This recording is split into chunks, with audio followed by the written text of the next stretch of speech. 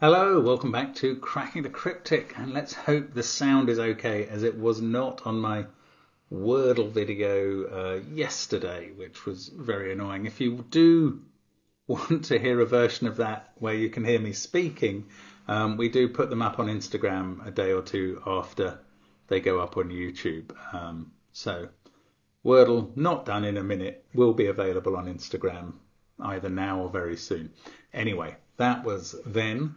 This is now. I think Simon had sound problems yesterday as well, so not me. I also managed to have card problems where I put up the wrong rules to the puzzle. Oh, sometimes days are terrible. Anyway, let's hope today isn't as terrible. And we've got a debut on the channel from James Book with his puzzle Freelancer. I'm looking forward to having a go at this. And I do want to mention that coming up in 3 days' time, we've got our April monthly reward. It will be dropping on April the 1st, but no pranks, just a hard puzzle set from Skunkworks, who have created a pack based on the nightmare constraint that Riff Clown came up with, where cells and knights move apart can't add up to 5 or 15, and it has some very odd effects on puzzles. We've done one puzzle on the channel, but it's a brilliant pack, great production values, 19 puzzles. You have to solve 5 for the prize, to enter the prize draw. You have to solve all 19 for the shout out. Our guess is that the number of shout outs will be reduced next month. We will see. I might be wrong. You guys are very clever, very persistent, very able, and you may well get through the whole pack. Give it a try. Now, what else is going on? We've got Gas 2 out, the genuinely approachable Sudoku Part 2. I've also, that's one of our apps. We have a number of apps, all on different puzzle types, and you will find Killer Sudoku amongst them, which is one of the features of today's puzzle. Do check those out, along with our merchandise and Sven's Sudoku pad. Also, if you are able to see either BBC One or BBC World, which is obviously worldwide, then apparently they've asked me to appear in a BBC business programme at the extraordinary hour of 5:30 British summertime on Friday morning. So I don't know when that'll be for other. I guess that'll be half past midnight in Eastern Standard Time, so 12:30 in the morning Friday time. Have I got that wrong or right? I don't know. You'll have to work it out. I can't work it out, certainly not when I get up at that time in the morning to speak to them about the business of puzzle solving, I guess. So anyway, we'll look forward to that. Sometimes these things don't happen also. They line you up and then don't use you, so we'll see. But that potentially is coming up. And anyway, check out all the links under the video. The first one is to this puzzle, in which the rules are these. Normal Sudoku rules apply. So we're going to put 1 to 9 in every row, column and 3x3 box in the grid. Digits don't repeat in a cage and sum to the given total. So these ones add up to 40 and don't include any repeats. A digit in a grey square is even, a digit in a grey circle is odd, and digits on a marked diagonal cannot repeat. And we have 2 such in this puzzle, sometimes called X Sudoku. So do give it a try on the link under the video. You may be able to judge from the video length how hard it is, but I am going to start now. Let's get cracking. And we've got a large number of 3-cell 14 cages. Oh, right. So here's something I know about diagonal Sudoku, and yeah, the positions on it that are equidistant from the center. So the 4 cells I've highlighted, which are the corners of the grid, they're all equidistant from the 1. And these 4 cells all have to be different. And that is because they all see each other.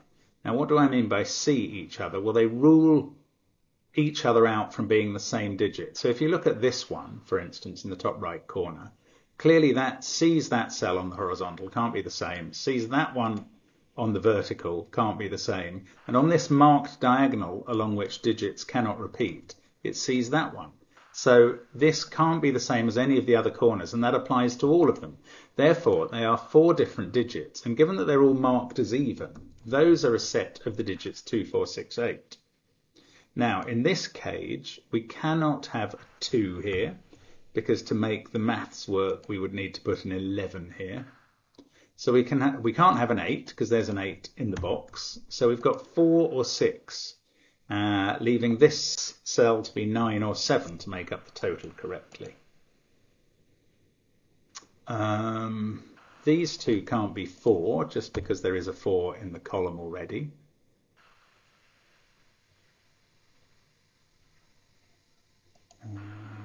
Okay. After that, I've probably run out of excitement. Okay, this odd number sees a 1 and it's in a 7 cage. It has to be 3 or 5, going with a 2 or a 4 to make up the 7 total. Now, what about this 40 cage? Oh, this 40, oh right. The 40 cage is 7 digits. Yes, so it helps to know a certain secret here, which I will happily share with you because you are one of my favourite people. And the secret is this, that every row, column, and every other set of 1 to 9, every box, for instance, in a sudoku, but any other set of 1 to 9, always adds up to the same number, and that number is 45. Now, this 40 cage, which contains a 1, you will note, misses 2 of the 9 digits because it has 7 different digits. It's missing 2 of the 9 digits, and those 2 add up to the difference between 45 and 40, which is 5. They don't include a 1, so the missing digits are 2 and 3. Right, and that means that there is a 7 in the cage. 7 can't be in those cells. It's in one of those 2, and that immediately fixes this as a 9. To make the maths work in this cage, that's a 4. Now we can take 4 out of that cell. Could we do more here? We don't have 2 and 3 in this. Oh. Okay, so 2 and 3 are not in the 40 cage, but they must be in column 5. That's one of the rules. Only one of them can get in this cage. So one of them has to sit here. And now, since none of these contain 2, 2 in the column must be in one of these cells, and this 7 cage can't contain a 2, 5. Oh, and it can't contain 4, 3 in its other digits either. Right, these other 2 digits in the 7 cage, to make the total 14, have to add up to 7. There are 3 combinations to do that. One is 1, 6, and we will come back to that. One is 2, 5, and we can't use that because the 2 in the box is in one of these 2 cells. The other is 3, 4, and the reason we can't use that is because it would make both of these cells into 2s, which isn't allowed. So we come back to the 1, 6 possibility. That means that these corners are 2 and 8, and that corner in the top left must be the 6 because of the rule we established about how all these corners see each other. So, now one of these digits must go in one of these 2 cells because in this 7 cell 40 cage, which is missing 2 and 3, it has all the other digits from 1 to 9 in apart from 2 and 3. And one of these 2 is 5 or 4. And whichever one that is can't go in these cells in this cage. So it must go in one of these 2. So they're either a 7-5 pair or a 7-4 pair. This might help us finish this. Yes, we've got a 6 in the cage. Well, we didn't actually need the 5-4 business. Once we've got that 1, we know this isn't an 8 pair made up of 1, 7. We know it's not a pair made up of 2, 6 because that would involve a repeat digit. So that's 3, 5. Now we know this is a 7-4 pair. Now we know the 4 in the column is down here in the 7 cage, and we can complete 3 more digits down there. This group of cells is 5, 6, 8, 9, and some of those are impossible. So let's remove the corner mark. That is a 4, 7 pair. This is 2 or 6, and this is 2 or 8. This is a classic triple, which we traditionally say is as useless as a chocolate teapot, because each of the cells has 2 possibilities, but each of the 2 possibilities admits a combination that can be filled. So we can't actually resolve them from those possibilities. A friend of mine recently used the phrase as useless as an ashtray on a motorbike, which I quite like as well. Anyway, enough of that. Oh, look, 8 on the diagonal. So that's quite straightforward to sort out the 2 bottom corners. We can't repeat that 8 on this positive diagonal. Now, the remaining cells on this diagonal are 3, 5, 6, and 7. So there's a 3 in one of these 2 cells. And the other pair of cells in this cage add up to 11, which can't be 3, 8, because that would involve a repeat, and can't be 2, 9, because there's already a 2 in the box.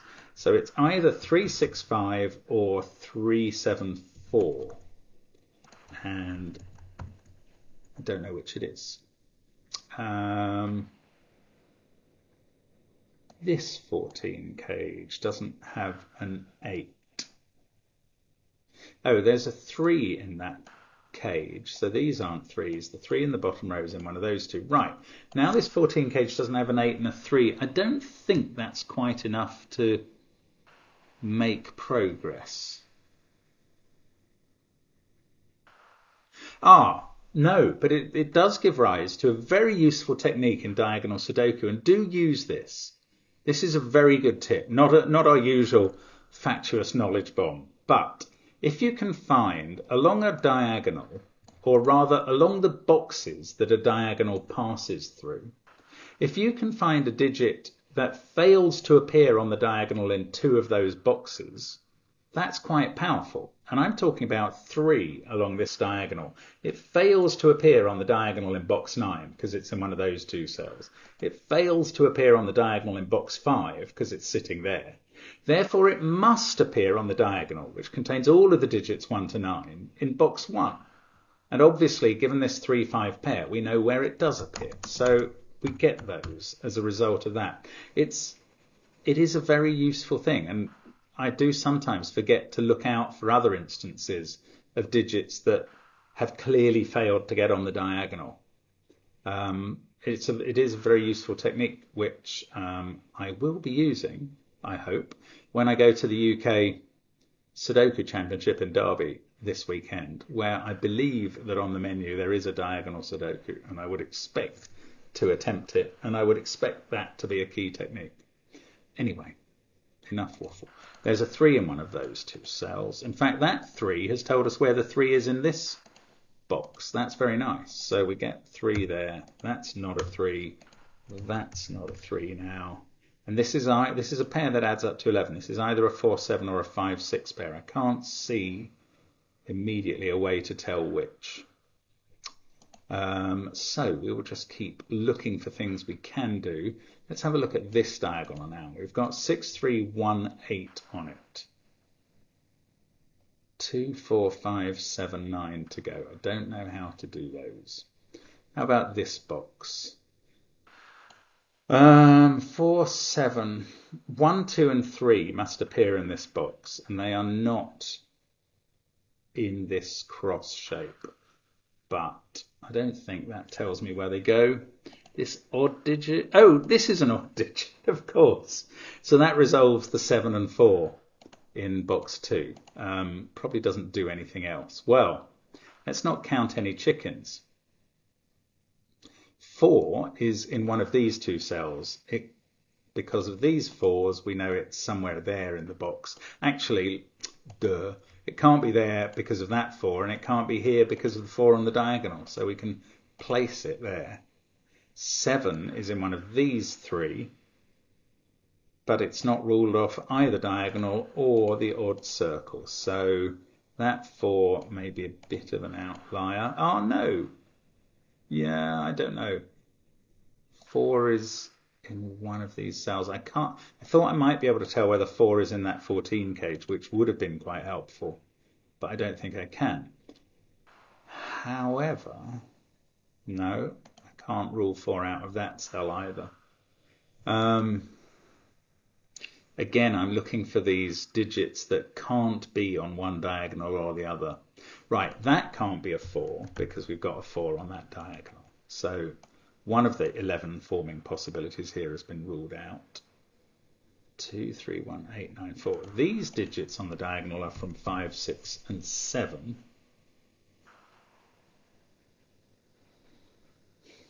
What does that mean for these? It means at least one of 2 or 9 is on this diagonal. Yeah, I don't know. Let me find something else. There's a 3 in one of those 2 cells. There is, these are from 4, 5, and 9 because they see every other digit. 3, 4, 9. I'm still puzzled that we haven't made any progress on this 14 gauge at all.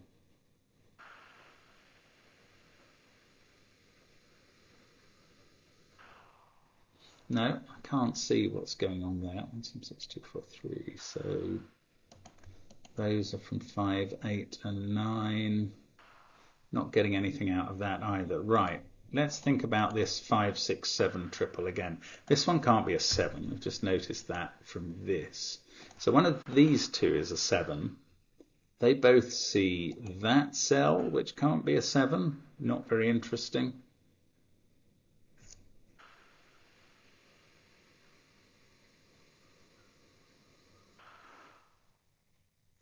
Yeah. Oh, hang on. 6. That can't be a 6 by ordinary sudoku. 6 is in one of these 3. I was just wondering if 6 can't be on that diagonal or here. Oh, what about 2? That's a much better question. Where is 2 in box 9? Box 5 that I'm highlighting. Clearly not on the circle, and none of these have got a pencil mark 2 as a possibility. So it's in one of these 2. It's on the diagonal here. Now, what's that going to tell us? If 2's on the diagonal there, it has to be off it in this box, so it's in one of those 2 cells. Now the 14 cage doesn't have a 2. Could the 14 cage have a 9? Yes, it would be 9, 1, 4. 1 would have to be off the diagonal. If it doesn't have a 9, it can't have an 8. The next lower digit is 7, but it would need another 7, and it couldn't go with 2, 5 or 3, 6. So again, it would have to have a 1 on it, and we'd know where the 1 would go here. If it doesn't have 9, 8 or 7 on, then it's too low, is it? No, 6, 5, 3, but that's not possible because of that 3. Right, there has to be a 1 in this 14 cage. That's really interesting. I didn't expect that. I suppose ruling out 2 and 3, I should have looked at the numbers from the bottom up. If you didn't have a 1, a 2 or a 3, the minimum numbers would be 4, 5, 6, and that's too many. So you do need a 1. It can't be on that diagonal. We can place it in the cage. It goes with 2 digits that add up to 13 and don't include an 8 or a 6 because they're already used on the diagonal. So that must be 9, 4. Wow. I did not see that coming. That's very interesting. So 8, 4, 9, 1, 3, 6. We've got 2, 5, and 7 left to go on the diagonal. And look what that does in the central box. We've suddenly got a 2, 5, 6, 7 quadruple. I mean, the rule about equidistance from the center does apply because they all see each other, but they're all in the same box anyway, so it's not really very interesting. But anyway, that leaves 8 and 9 in these 2 cells, and we can tell by being given the odd one which is which. That's 9, that's 8. Let's take out the... Oh no, we knew that couldn't be 7. I was going to take out the corner marks. I am going to. There we go. Now, that 9 and that 8. The 8 looks up and fixes our chocolate teapot triple, which is now as useful as Marusha Dark's wonderful chocolate teapot that was sent to us that Simon instantly took off me. Now, one of those two is a 5 on this diagonal. So we put the 6 there, the 7 there, and we're left with a 2-5 pair on the diagonal, and that's a 7. And we finish off, well, I mean, we will finish off that diagonal later, but for now we can finish off the positive diagonal with a 5 here, a 6 to make the cage work. We take 5 out of those cells. 1, 8, 7 left to go in box 7, but along row 9 we can put a 3-5 pair in there. 2, 7, 6, we know that that's the 7 because there's a 2 and 6 in the row already. 2, 6, 9, 4, 3. One of these is a 5. Oh yes, now we got that. 6. So this is a 5, 9 pair left in the cross-shaped cage. Can't finish the rest of the cells in that box. That 7 though has resolved this as an 8 on the left of the grid. Sorry, I was trying to put an 8 in there. There we go. Now this is a 3-9 pair which we can fill in thanks to the 9 on the odd circle. This is a 5-8 pair which we can't fill in. But let's use that 3 and look up. No, can't resolve that. I think we're quite close. Now we've got 4 in one of those two cells and we've placed it, so we know all about that. 4, 3, 7, 8. Right, that's the only place for 4 in box 1. That sorts out 4 and 9 down at the bottom. 2 can't be there, so it's in one of these two. I don't know. That's not finishing off anything. Okay, I'm going to pencil mark now. 2's definitely in those. So 2's in one of these. 3's on the left side. We've got 1 and 8. 8's in the top segment somewhere, but 1 could be anywhere in the box. Okay, that was a very unsuccessful pencil marking jaunt. Okay, what will we find to resolve more? That is 2 or 5 by virtue of everything else that it sees. 6. 6 has to be in one of those two cells. That doesn't get anything done. 1, 3, 7, 8. This is 5 or 6. Almost got a triple. This is 5, 6. Oh, or 3.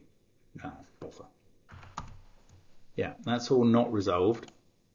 I feel like we've done most of the work here. We've certainly used the diagonals. We've used all the cages. We've basically filled them. This 1, 6 pair are actually resolved. Oh, that's going to be perhaps quite significant. Oops, 6 there is what I meant to write. No, that's a chocolate teapot quadruple. How irritating. As soon as you get one digit looking at them to sort them out, it'll resolve them all instantly. Oh, look, 9 in this box. Can't be in any of those cells, so we've placed 9. I didn't spot that. You've been shouting it at the screen because you're very smart, and I'm proud of you. That is from 2, 5, or 6 in the column. 9, 4, 3 here, so 8 is in one of those two. 8, 1, 7, 6. Again, still struggling along. 4, 6, 4, 3, 9. I just need to find the right digit to look at. I've also got 8 in one of those two. 7, 3. That is 5 or 6. Oh, I'm sure this is basically done. There might still be an odd little Y-wing or colouring exercise to do yet. Let's find out. One of these is a 7. One of those is a 7.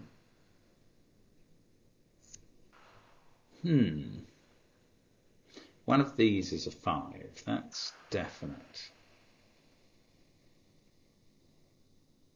I don't know. Am I just missing something very obvious? I probably am. 1, 6, 3, 4, 9, 2, 8, 5. That's 1 or 7. Ah, 9 in the first column has to be here. Well, that's quite big. That's going to get quite a lot of things done. It's going to fix this 5, 9 in the cross. It's given me a 1, 2, which is going to resolve my chocolate teapot quadruple. And yeah, it's going to do all of rows 3. Give me, in fact, that 3 looks down to the bottom. The 5 looks back up to the top. Got almost all of rows 1, 2, 3 done. And column 9, that was huge, that 9. Was it a 9? Yes, 9 in the first column. So it was 9 there and 9 there. I should have been concentrating harder on 9s for some reason. This is a 6, 7 pair. They're easily done now. 6 in column 2. That gives me 8 in column 2 and 8 in column 8. Let's remove some corner marks. This is a 1, 2 pair now. 5, 8, 2, 5. We still need to get, oh no, we don't need to get any acrosses to do those. We've got a 2 sitting on top of a 5 or 2. So that's going to finish us off. 1, 2, 1 here, but I've just typed in a 0. 2 and 5 in these positions, and 1 pair left at the top. No, 1 pair in box 8 as well. 8 and 5 there. Nice puzzle, not too difficult, and yeah, a really entertaining flow to that. So I hope you had a go. That's a decent puzzle by James. Thank you very much for sending it to us, and we hope to hear more from you. Hope you had fun with that puzzle, and I hope to see you again soon on the channel. Bye for now.